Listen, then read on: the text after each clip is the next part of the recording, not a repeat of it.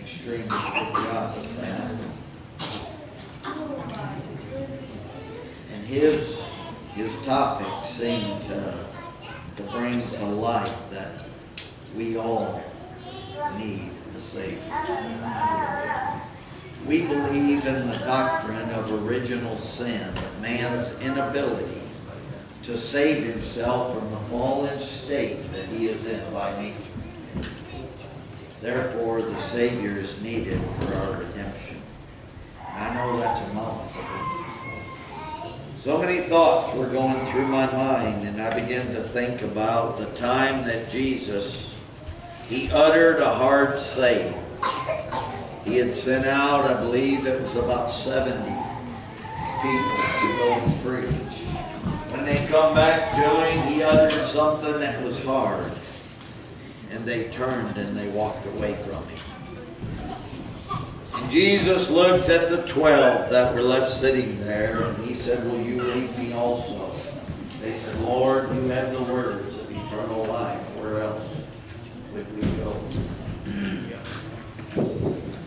Even Apostle Paul began to write in one place, and he said some hard things, some hard truths that men and women need to realize, that there is a growth in this. That when I was a young child, I thought as a child, I spoke as a child, I acted as a child, because that's what I was. But now that I'm older, I began to notice that I need to set aside the childish things and move on. But Paul began to talk in one place, and he said that I have great heaviness and sorrow in my heart. For I could even wish that I myself were accursed from Christ for my brothers according to the flesh. Talking about the Israelites.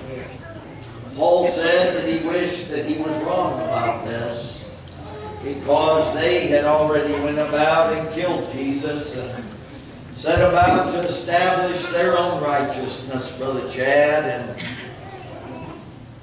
Brother Listen, and Paul was writing about that, and he said, even, I wish that I was separated from Christ for my brethren, my kinsmen, according to the flesh, who are Israelites, and to whom pertain the adoption and the glory and the covenant and the giving of the law. He said, and even who are our fathers, and whom Christ even came through. But he said, and he went on, and he began to write about it, that because that they rejected the righteousness that was by faith, even when my Lord come, brother, listen, he began to do things, and he would begin to talk to them Israelites, brother, and he would turn to them, and they would say, "We don't need you. We've got Abraham. We've got Moses. We've got the prophets. Look how good we are. Look how good that we're doing. You know what? The world, it's going to always tell you, don't worry about your situation. You're a good person. You might, listen, be taking care of your family. You might be doing everything that the world says is good. Don't worry about God. He'll understand you. But the Word of God says every man and every woman must repent and be born again, brethren. But listen to me. But Paul, he went on writing, talking about this. He said, I have the potter, not power over the same, over the clay of the same lump, to make one vessel unto honor and another unto dishonor. I know that's a mouthful, but brethren, listen to me, that God, He's still in control, Brother Billy. I don't care what this world will tell men and women. Yeah, my Lord is still, He's still in control, brother, and He's got it all. But listen, God does things in a certain way that we don't understand. Look at us here. We've been torn down by this world. We've had loved ones that's outstripped us and gone on. And the world will say, well, where's God at? Why did He let these things come to pass, brethren? But listen, how Paul began to write it when he said, hath not the potter power over the clay of the same lump to make one vessel unto honor and another unto dishonor? But what if God, here's where it gets a little tricky, but what if God willing to make known His power, brethren, and to show His wrath endured with much long suffering or patience on the vessels of wrath that was fitted to destruction, that He might also make known the glory and the mercy that He's got. Yeah, my Lord, He knows what He's done today. He knows where you're at today. He knows what it's going to take for each one of you to finally surrender your life. Brethren, even I can read, I can even read in the record of God a long time ago. There was a famine in the land of Israel. Brethren, listen, and it was so bad, people began to scatter to go find food for their families. And there was one man of Bethlehem. He left his homeland, brethren, and he moved down into Moab.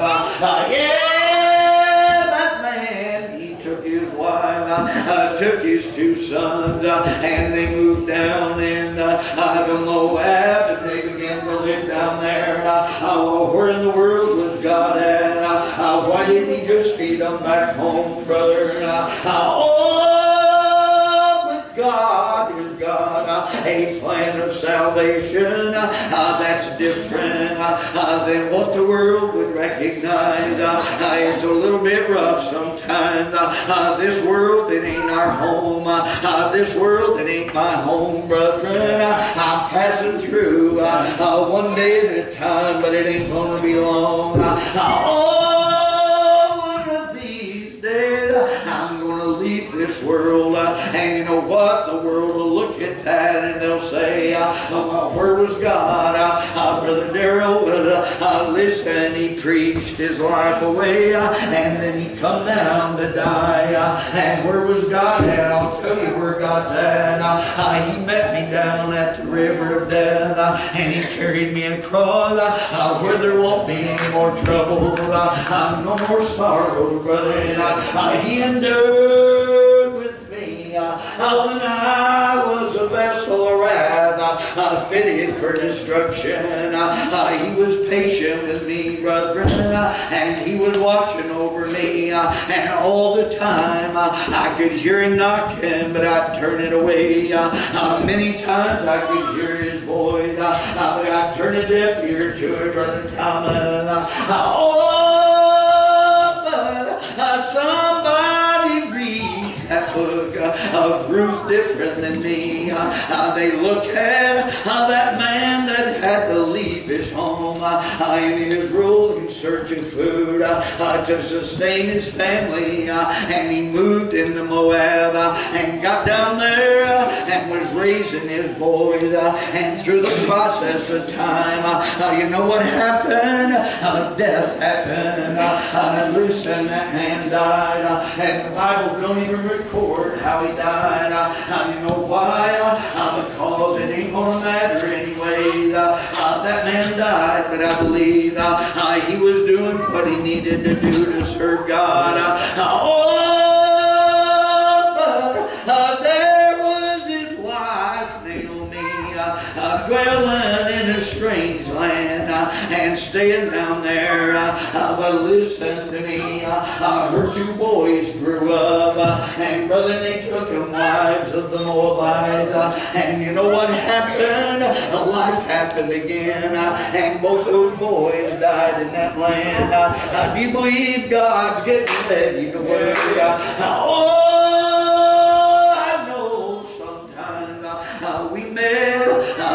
there's troubles, and we begin to wonder. I begin to wonder sometimes, Brother Chad. Oh, Lord, how in the world can I find you in these troubles? I'll tell you what, just keep looking upward. Our redemption draws nigh. Yeah, but those boys of Naomi, they took wives, and then they both died.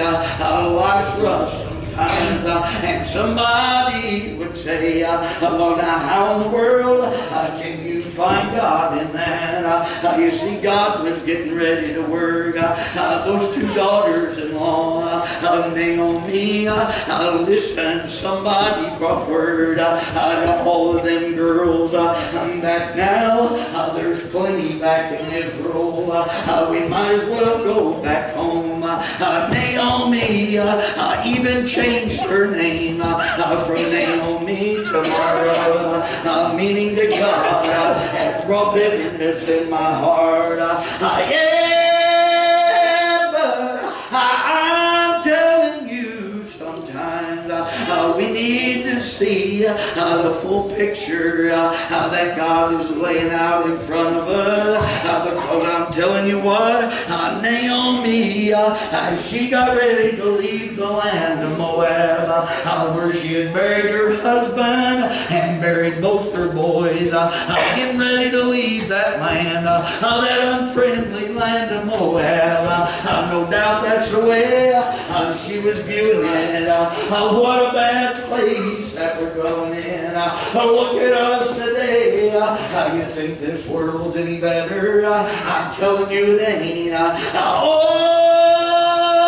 But Naomi, she got ready to leave the land of Moab, and them two daughters-in-law, they started to come with her, and she turned to them and she said, go back home. I ain't got no more children. I'm an old woman now, and God has looked bitterly upon me. Go on back home to your families. And one of them daughters-in-law, she did go back, and the other one, everybody's heard the story of Ruth. She turned to her mother-in-law and she said, where you go, I want to go. Where you dwell, that's where I want to dwell. I want your people to be my people. Listen, and I want your God to be my God. Yeah.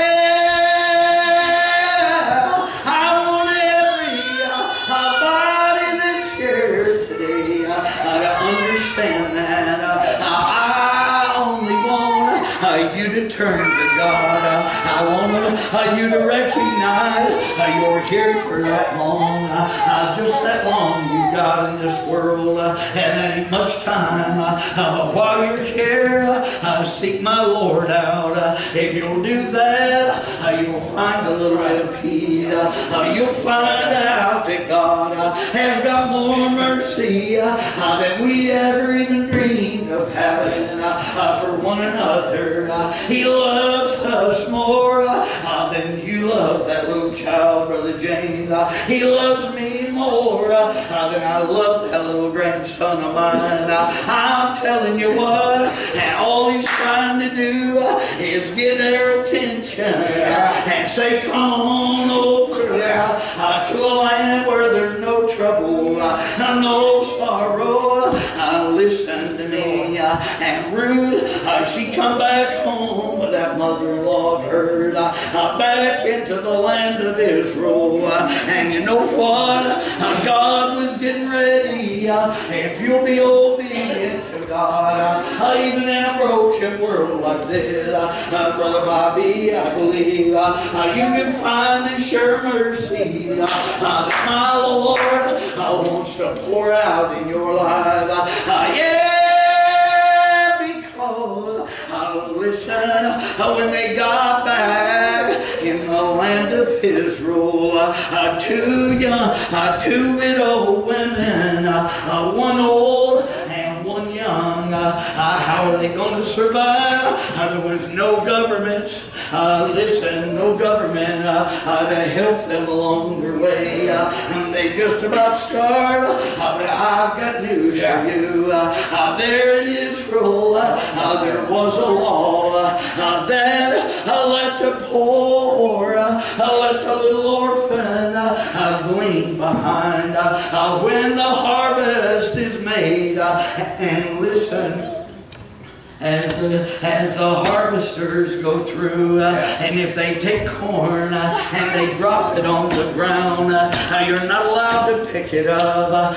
Let the poor, let the little orphans come by and let them get that. Brother, listen, God's got a way of taking care of the poor little sinners. If they'll just listen, Brother Billy. Listen, Ruth looked at that mother-in-law, and she said, I'm going to go into the field behind the reapers. And it was a rough place. You talking about a broken down place. They'd be murderers. They'd be killers. They'd be people of low esteem. People that didn't care. That's who would be back there. But here goes this young woman, and she begins to read. She's going behind the reapers as they go through the field, and she's gathering any food to keep her alive and to feed her mother-in-law. And you know what? Here come the man that owned the field. A rich man come, and brother, riding upon his horse, and he was coming to talk to his reapers. And when he got there, he noticed a young woman coming in the bag, and he asked him, who is that young woman? That poor young woman in the bag. And they said, that's Naomi. That's Naomi's daughter-in-law. And when he heard that, and he knew why she'd come to gather some food to feed themselves, he looked at his own workers, and he said, on purpose, I'll drop a little handful along the way that she can find it. Don't tell me that my Lord don't know what's in your future today. He does, and if you surrender to Him, He bless you. He give you to eat when you're starving to death. I know when I was out on that barren mountain of sin, I was starving to death. I was dying of thirst. But I love the word that Jesus spoke there on the mount.